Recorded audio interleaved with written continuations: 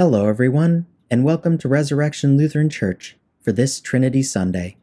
May your worship today be glorifying to God and a blessing to you. Amen. We begin in the name of the Father, and of the Son, and of the Holy Spirit. Amen. If we say we have no sin, we deceive ourselves, and the truth is not in us. But if we confess our sins, God, who is faithful and just, will forgive our sins and cleanse us from all unrighteousness. We now pause for a moment to reflect on our sins and the forgiveness we're promised in Jesus.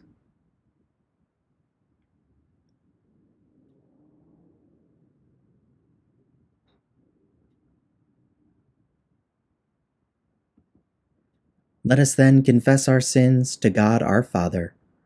Most merciful God, we confess that we are by nature sinful and unclean.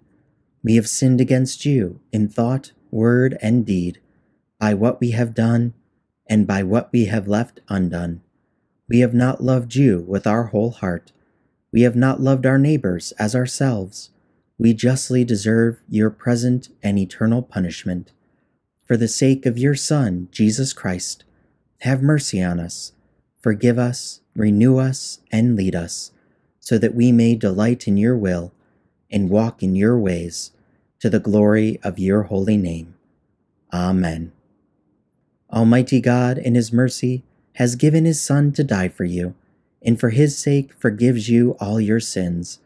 As a called and ordained servant of Christ, and by his authority, I therefore forgive you all of your sins, in the name of the Father, and of the Son, and of the Holy Spirit. Amen. The peace of the Lord be with you, and also with you. A reading from 2 Corinthians chapter 13. Finally, brothers, rejoice, aim for restoration, comfort one another, agree with one another, live in peace, and the God of love and peace will be with you. Greet one another with a holy kiss. All the saints greet you. The grace of the Lord Jesus Christ, and the love of God, and the fellowship of the Holy Spirit be with you all. This is the word of the Lord. Thanks be to God. The Holy Gospel according to St. Matthew, the 28th chapter. Now the 11 disciples went to Galilee, to the mountain to which Jesus had directed them, and when they saw him, they worshipped him, but some doubted. And Jesus came and said to them, All authority in heaven and on earth has been given to me. Go therefore and make disciples of all nations, baptizing them in the name of the Father, and of the Son, and of the Holy Spirit, teaching them to observe all that I have commanded you. And behold, I am with you always, to the end of the age. This is the gospel of the Lord. Praise to you, O Christ. Grace, mercy, and peace be unto you from God our Father, from our Lord and Savior, Jesus Christ. Our text for today's message is taken from 2 Corinthians chapter 13, verse 14, as previously read. Each day, over 100 people read the email that we send out from our church entitled The Daily Good News. That is, each day, over 100 people read online the good news coming from scriptures. Other people read from their own personal Bible. We are just concluding 1 Corinthians, that letter. It'll be Monday and Tuesday of this week. And we will begin on Wednesday, 2 Corinthians. Corinth is a real city that's located in Greece, about 45 miles west of Athens, the capital of Greece. Paul ministered to the Corinthians for over 18 months. And Paul wrote to the Corinthians more than any other church. The average church received a letter from Paul about 6 chapters in length. But Paul wrote to the Corinthians a total of 29 chapters in his 2 letters. 29 chapters. That's huge in the New Testament. Now, That's nothing, though, for the Corinthians to boast about because Paul wrote so much because they had so many problems. And Paul was trying to help this fledgling congregation that was tempted to follow their culture, just like we are tempted. Paul was trying to encourage them and correct them so that they follow the way of Jesus, not the way of the culture. Our text for today, though, is the final sentence of the 29 chapters written to the Corinthians. Now, this is a spoiler alert. If you don't want to hear the conclusion of 2 Corinthians, well, it's too bad. It's coming. This final sentence that we're going to look at today, it's a final word from Paul. Final words are very important. You know, if you were writing a final word to a dear friend, what would that last sentence say? Well, this is what we see in our text. We see the very last sentence that Paul is writing to dear friends. That include the readers back then, as well as you and I here today through the Holy Spirit. And what does Paul say in this last final sentence? Well, he points back to God and the precious gifts given through the one God, Father, Son, and Holy Spirit. We're going to look at those gifts here today in the final words to the Corinthians. The first part of the sentence, he says, the grace of our Lord Jesus Christ. What is grace? Grace is undeserved kindness or undeserved favor. And this is exactly what we see in our Lord Jesus. We see undeserved kindness and undeserved favor emanating from him. We see his grace when he enters into our world. He could have ignored our sinful world, or really what we deserve. He could have just come and destroyed it. But out of grace, undeserved kindness, he entered into our world as a little baby born in Bethlehem. And then when he matured and grew up, we see his grace in caring for people. As Jesus ministered, he never turned down a person in need. He never looked the other way, but he always responded to the need that was before him. He never said, I'm too busy for you. I helped enough people now. No, but he helped people with blindness, with deafness, people who were mute, people who were paralyzed, people who were sick with fever, people who had leprosy. He helped people in difficult situations, people who were in the midst of a storm, people who were hungry, people who were in an embarrassing situation of running out of wine for their wedding. He helped people with difficult problems in their life. Some were public sinners, known sinners. Some were rejected. Some all alone. Some grieved the loss of loved ones. Some experienced racial discrimination, others sexual discrimination. But they all found a help from Jesus. They all experienced the grace of Jesus. And there was grace in his teaching. How wonderful it is to have his teaching that we have in the scriptures. And he teaches us about how we can live with God and how we can live with others. We don't have to figure everything out ourselves, because if we did, we would get lost pretty quickly. But Jesus teaches us, and there's grace in his teaching. And there's grace most importantly, in his suffering and in his death for us. Even on the cross, Jesus thought of others. His mother was right there. And what did he say to her? He said, you're going to be taken care of by my disciple, John. Right? And then there was the thief on the cross. Jesus cared for him. What did he say? He said, truly, truly, I say to you, today you'll be with me in paradise. And then there is all of us. When he prayed that prayer, Father, forgive them. There was grace, and that prayer was answered. And he bore our sins, giving us forgiveness. What grace shines from the cross. And then there's grace from Jesus in his resurrection. Death has been defeated. The big bully on the block has been knocked down. And the grave has lost its sting. We have a sure hope that comes from the resurrection of Jesus Christ, that strengthens us in the midst of losses in life, in the midst when we personally face death. We've got the grace of our Lord Jesus with us. So what is Paul's prayer for the Corinthians, as well as for you and for me in these final words? He says, all of this grace, all of this favor, this undeserved and kindness from Jesus, may it be with you, right? And he says, be with you all, every single person who is listening. It's not like you're excluded. No, may this grace of Jesus be with you all. And it is with you. The second phrase Paul uses is the love of God. And as we think about God, well, what's he like? Well, we can use some big theological words. I got on the screen, like omnipotent, he's all-powerful. Omniscient, he's all-knowing. Omnipresent, he's present everywhere. But there's another word that's used less often, actually, and we could call it omnibenevolent. I can't even say it. Omnibenevolent. Benevolent.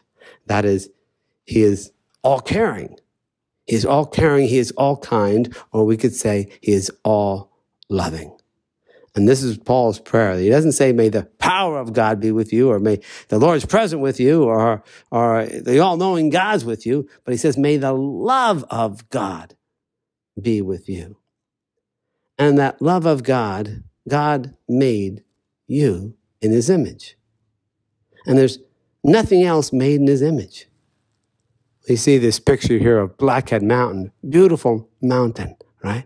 And in that mountain, there's deer and bear and chipmunks and all kinds of beautiful trees, and right now some wild flowers.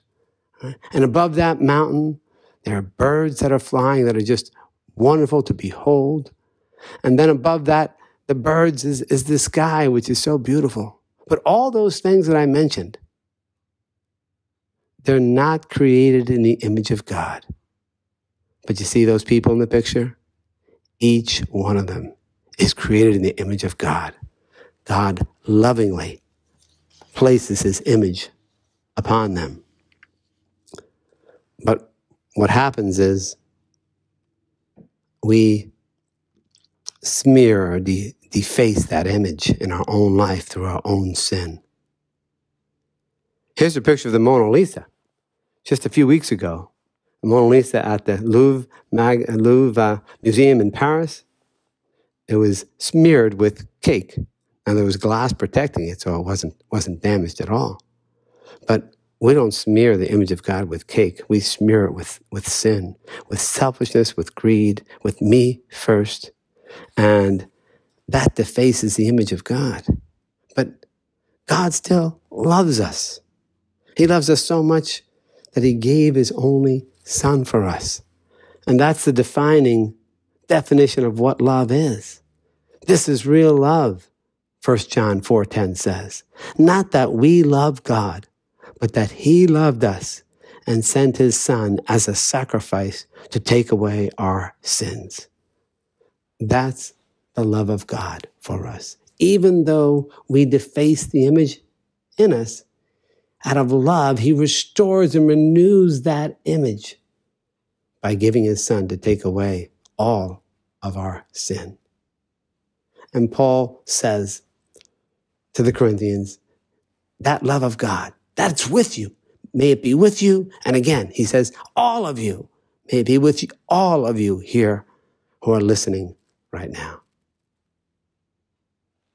And then the fellowship of the Holy Spirit. The fellowship of the Holy Spirit is sometimes a little harder to define, but I saw an article written by Howard Schneider in Christianity Today, and he says there are two dimensions are implied in this passage. the vertical dimension of the believer's fellowship with God, and the horizontal dimension, his fellowship with others, believers, through the Holy Spirit. And so that symbol of the cross, there's two dimensions of the fellowship of the Holy Spirit. He brings us fellowship with God and with one another. And so we see that we have a connection with God, the Holy Spirit, because he reigns inside of us. All of you are baptized. Your bodies now are temples of the Holy Spirit. And the Holy Spirit is in you. And so we have fellowship with God through the Holy Spirit who is in us. And then we have fellowship with what the Holy Spirit created, the church of God, with individual people who are part of the body of Christ. We are connected to them. And so we live in that fellowship, and we love one another, we support one another, we pray for one another. I hope that happens a lot within our church. That's allowing that fellowship that the Holy Spirit establishes to grow, allowing those connections to be supported. That's the fellowship of the Holy Spirit. It's with God and it's with one another. And Paul says, may that fellowship of the Holy Spirit be with you all. Again, no one is excluded from that. May it be with you all.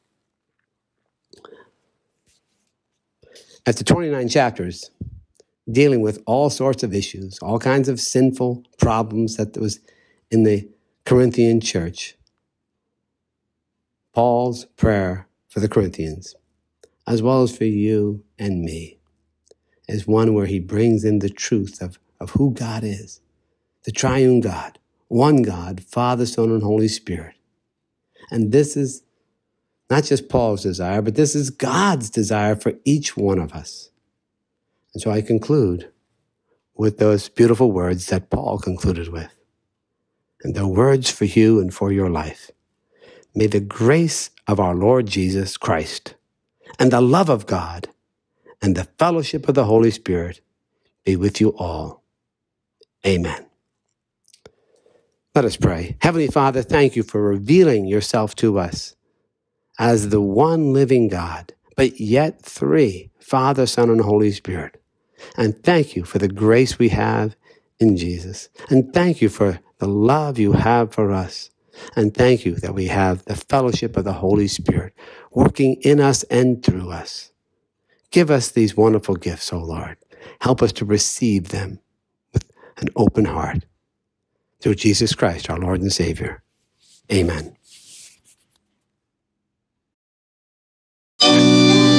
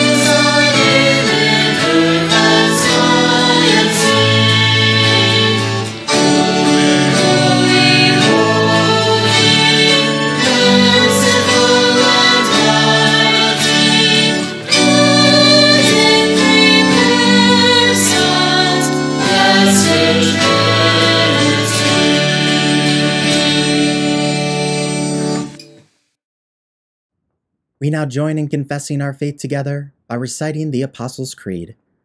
I believe in God the Father Almighty, maker of heaven and earth, and in Jesus Christ, his only Son, our Lord, who was conceived by the Holy Spirit, born of the Virgin Mary, suffered under Pontius Pilate, was crucified, died, and was buried.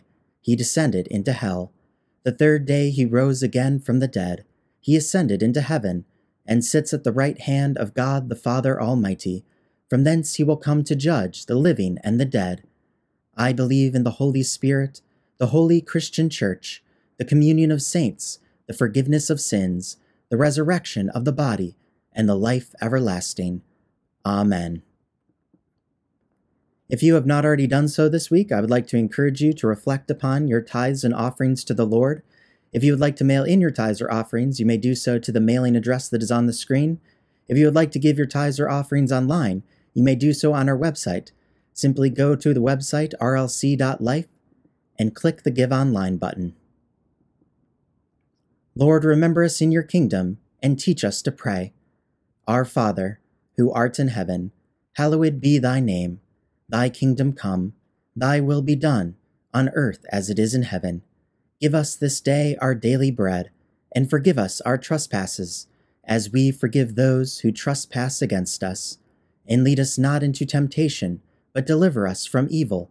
For thine is the kingdom, and the power, and the glory, forever and ever. Amen. The Lord bless you and keep you. The Lord make his face to shine upon you, and be gracious unto you. The Lord look upon you with favor, and give you peace. Amen. Go in peace and serve the Lord. Thanks be to God.